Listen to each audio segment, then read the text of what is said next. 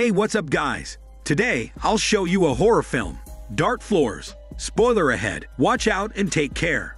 The movie begins with a young girl being examined by an MRI machine in a hospital. She's lying inside the machine as it scans her body. She keeps muttering that she feels pain. Outside, her father, Ben, is nervously watching over her as a doctor and nurse supervise the examination. The daughter's eyes flutter shut and then open.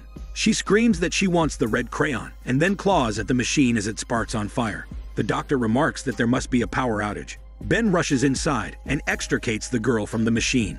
He makes the decision to take her home against the advice of the doctor and nurse. The daughter has a mysterious neurological illness that makes her speak only a few phrases and paralyzed from the waist down. So far, despite the many tests administered, doctors still do not know why the daughter is like that.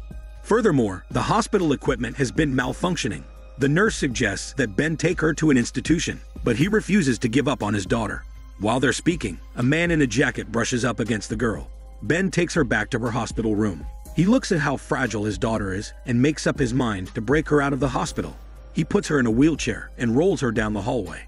Just before they're about to get inside the elevator, the nurse notices them. She tells Ben that he's making a mistake. Meanwhile, the daughter is sketching a foreboding drawing. With a black crayon on a sketch pad, she cradles in her lap. The elevator doors open, and Ben wheels his daughter inside. However, she looks distressed and holds on to the elevator doors. The nurse steps inside, trying to convince Ben not to go, saying that they'll try a new course of drugs for his daughter. A security guard and a senile old man step into the elevator after them. There's also another man with them, holding a teddy bear called John. The elevator doesn't descend for more than a couple of floors before it suddenly comes to a halt. The light inside also shuts off. The people inside the elevator all adjust to the darkness as the guard pulls out his flashlight. However, they discover that the old man is now lying unconscious on the floor. The guard radios for help using his walkie-talkie, but it just echoes his words back to him. The nurse performs CPR, and after a moment, the old man breathes again. At the same moment, the lights turn back on. She helps the old man stand up, and he asks her why she could not just let him die. The elevator climbs back up to the 6th floor. But when the doors open, they find the whole floor empty. They all wonder what happened to the once busy floor. The group moves further down the hallway to use the stairs, but the door is locked and the guard can't open it. The group goes to the staircase at the other end of the wings. But Ben stops while walking when he hears a strange noise coming from one of the rooms. The guard investigates and finds that the noise is coming from a photocopying machine that was left unattended. The guard drops the photocopy pages on the floor, and the nurse flips through them. The pictures are all dark, except for a weird wispy shape at the edge that curiously looks like a creature's mouth with fangs. Feeling a chill, she leaves the photos on the floor. John checks and sees that even his phone doesn't have any reception. The old man keeps whispering that they won't be able to find a way out. The nurse takes Ben aside and continues their conversation. She reveals that the daughter needs to take her medication, or else she could die. A woman in a wheelchair is slumped next to the wall. The nurse slowly walks to her, and she discovers that the woman is dead and her eyes are missing. All that is left are dark sockets where her eyes used to be. The daughter begins drawing the woman. The guard tries to use one of the hall phones to contact anyone, but there is no reception as well. They have no choice but to keep going. They take the staircase going down. A clanging sound echoes through the floors. They peek downstairs and see nothing but darkness. Suddenly, something whizzes on the guard's head. It cuts his neck, but he is otherwise fine. The group hurriedly enters the 5th floor to hide. They barricade the staircase door with a metal crutch. At this point, John is already visibly panicking. The nurse warns Ben that any sudden noises or flashes of light can trigger his daughter's seizures, so they have to be careful. All of a sudden, they hear the same clanging noise, but it's now nearer. The daughter wheels herself down the hallway, and the rest of the group follow after her. The guard suggests going to the info desk on the other side of the wing. They arrive at the info desk, but there's still no one there. John desperately speaks to the PA system and announces that they're on the 5th floor and they need help. The guard immediately yanks him away and reprimands him for revealing their location, when there could be a killer in the building. The security camera shows that there are people on the 3rd floor. Meanwhile, the daughter sneaks away again and goes inside a set of doors. Ben realizes that she's gone and goes off to search for her. The old man curiously knows where she is and points Ben to the right direction. Ben finds his daughter inside a dark hallway, staring off into space. He approaches her, but is distracted by something moving behind the door of an adjacent room. The guard and the nurse enter the hallway too. She asks Ben if she saw something, but he chooses not to tell her about the weird movement behind the door. When they go back into the main hallway, the television and the radio nearby go haywire. The old man covers his ears. An audio loop begins to play, and John's phone rings. However, there's no one at the other end of the line. A high-pitched screech reverberates through the corridors and breaks all the glass. A ghostly figure of a woman emerges from the same room that Ben was looking at earlier, and she chases the group. They all hide inside a room as the female ghost stalks toward them, still screaming. The guard shoots her with his gun, but the bullets just pass through her. John accidentally leans on an X-ray machine, and it begins to emit a similar high-pitched sound that drives the ghost away.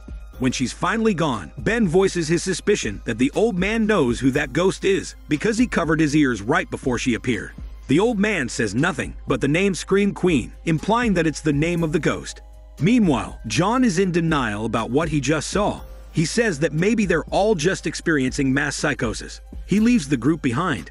He gets into an elevator, but once inside, it starts malfunctioning. He calls for help, and Ben and the guard attempt to rescue him by prying open the elevator doors. Behind John, another monster is trying to climb through the elevator floor.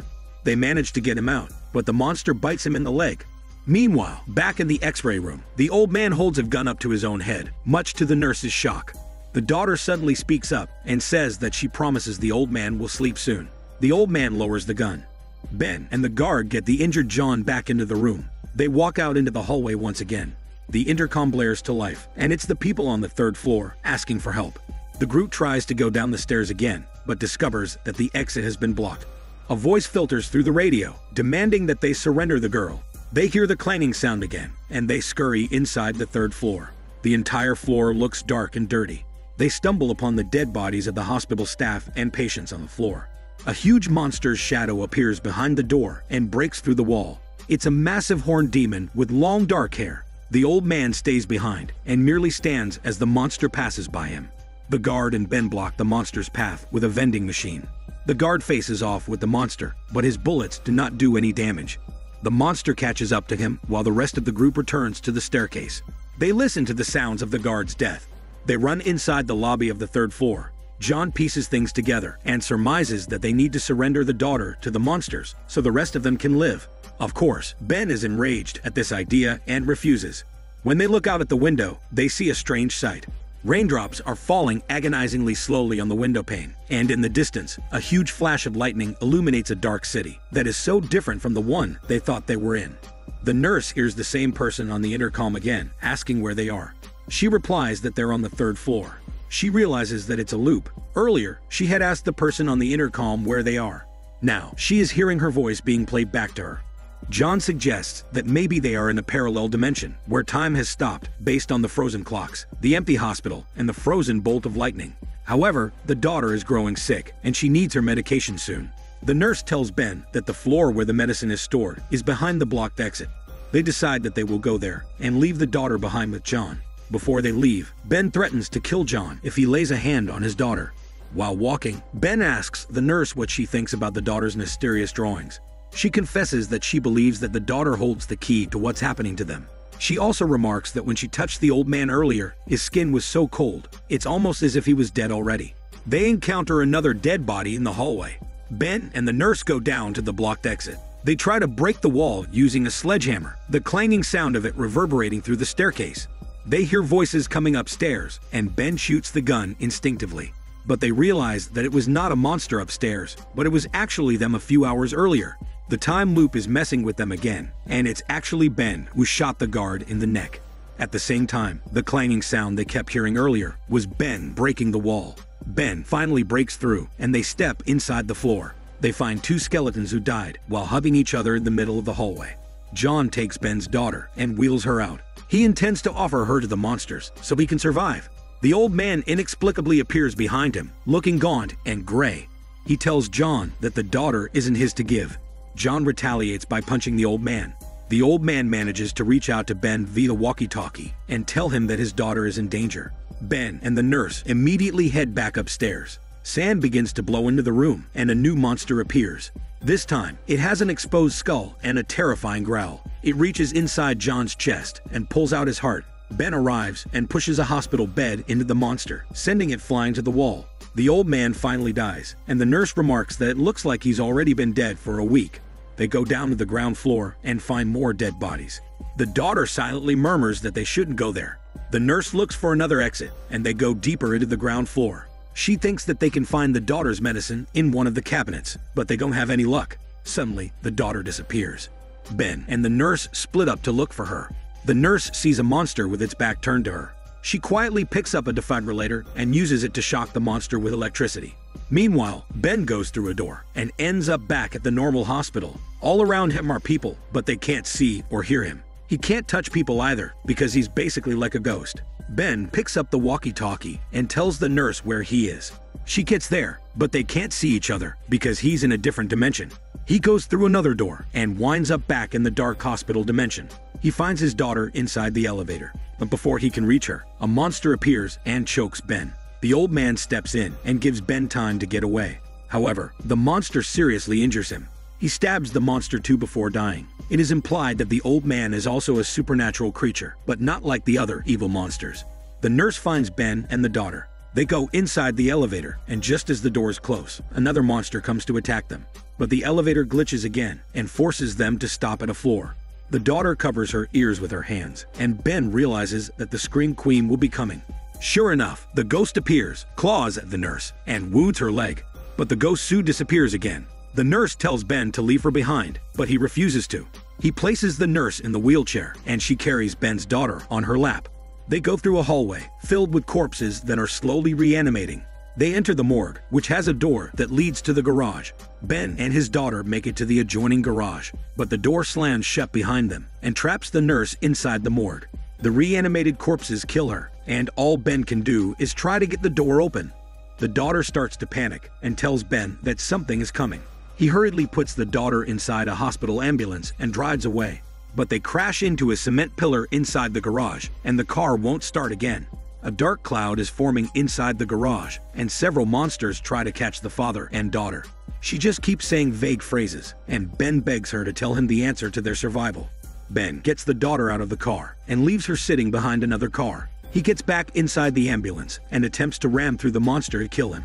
Just before impact, a ghostly apparition of his daughter appears in front of him.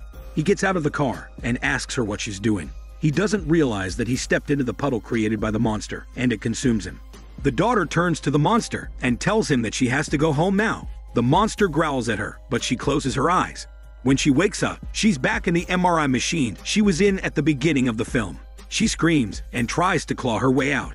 Just like before, Ben gets her out and comforts her. It turns out the daughter is stuck in a time loop, and she will just keep watching her father and the others die over and over again. While waiting for the elevator, the same man in a jacket brushes up to the daughter. This time, his face is shown, and it's revealed that he is the same old man. He smiles and whispers to the daughter that he doesn't feel cold anymore. This alludes that the old man stands for the bright side, and he encourages the little girl to stand up to her disease and find a key to end the monsters in the upcoming monstrous dimension. The movie ends with the daughter whimpering, but this time, she gets the blue crayon, determined to fight her way to rescue the people heading to their deaths in the coming loop. This is Daniel CC Movie Channel. Stay safe and enjoy your day.